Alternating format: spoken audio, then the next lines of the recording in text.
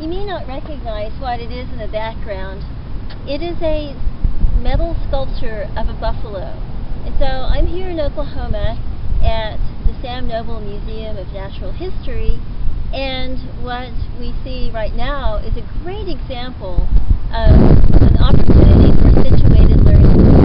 Situated learning has to do with connecting the learning objectives to some kind of concrete objective or something that really makes sense in one's life, and connecting it and putting it within that context of learning.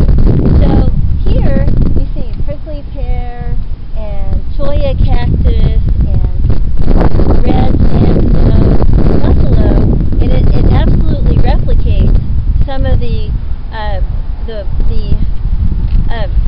wildlife and the actual environment of western Oklahoma, and also the randomness of people's passage and the transport and migration of people. So we see a person buzzing by on a bicycle. We can also imagine people in wagon trains and also in cattle drives. So it gives us a chance to think about that, and also some of the other aspects of the history of this part of the U.S. The Native Americans who were here first, and their actual traditions and the tragic history there.